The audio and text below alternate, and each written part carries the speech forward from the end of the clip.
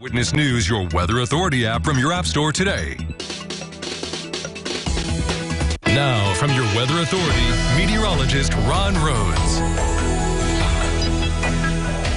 We've had 2.5 inches of rain pretty much here in Evansville over the past 3 days. So that's a whopping total in 3 days. But it's nowhere close to some of the totals that we have seen where it's approaching a foot of rain in some locations here in the tri-state in the past 3 days. Just an amazing amount of rain has fallen. So no surprise, we've had a slew of flash flood warnings already today, although they're starting to expire, and that flash flood watch. So we've been seeing the rain mainly north of 64 as far as the heaviest rain is concerned over the past 24 hours. I'll show you Doppler radar estimates here in a second.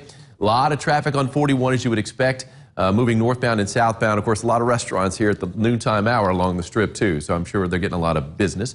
As we take a look at the temperature at the airport farther north up 41, you can see it. We've kind of got veiled sunshine out there in the backyard right now. And, you know, the sun's going to pop out and it's really going to steam up pretty good.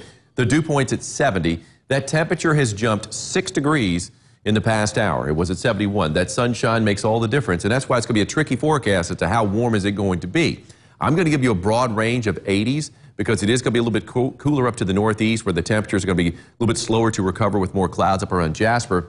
But I mean, down to the south and southwest, Harrisburg and Madisonville already in the mid-80s and steaming on up toward 90. East wind at around 8 miles an hour. It's going to be mainly from the south-southwest at around 5 to 10. There's 69 still in Jasper. I mean, the rain just pulled out of Du Bois County, so it's finally dried out, but it's soaked, and it's certainly rain-cooled for now.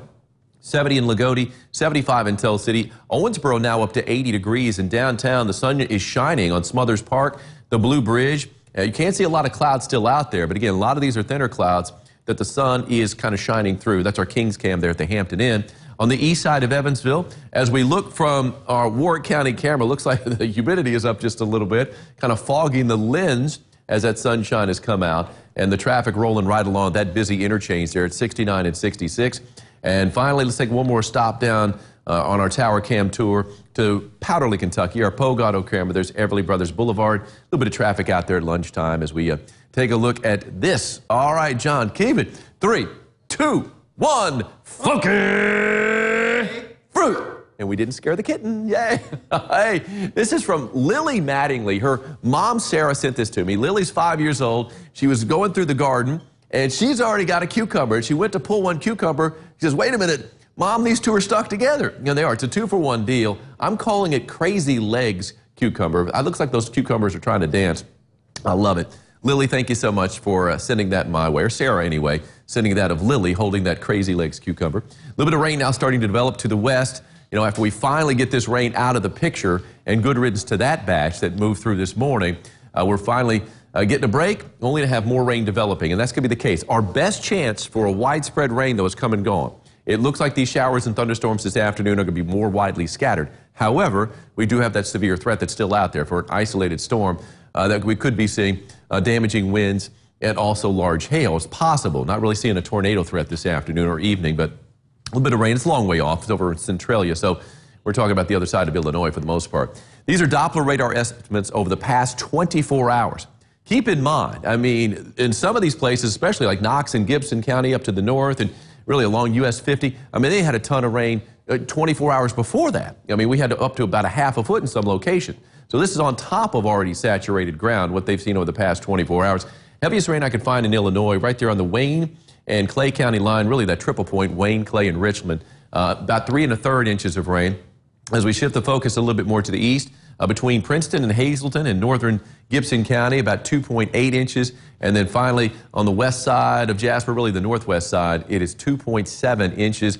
Down to the south, Madisonville, which is getting a little bit of sunshine right now, they've already had about 2.5 inches of rain over the past 24 hours. So yeah, they could use a break from the rain too, unfortunately. Here we go. You can see these bands starting to develop on the satellite picture. Look at that, curling bands too. And that damaging wind threat is going to be out there with this that moves into the afternoon. And our future tracker is indicating these thunderstorms moving into our part of the tri-state early afternoon. Now we're starting to see some scattered thunderstorms again, mainly north of 64, where they need the rain the least, and that is going to be into the mid-late afternoon.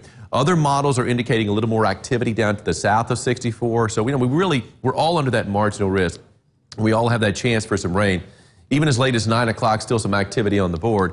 But overnight tonight, not nearly as active as what we had this morning. So no rude awakenings at least not after midnight. Maybe a stray shower, a thunder shower out there, but for the most part, it's gone. And then we are going to be seeing, after a dry start to the day tomorrow, a little bit of rain popping up in the afternoon, as our future tracker indicates. Not a whole lot, but just a few showers and thunder showers popping up as we roll into our Wednesday. And then for Thursday, really Wednesday night into Thursday, some less humid air starts to creep in. I think that will be welcome.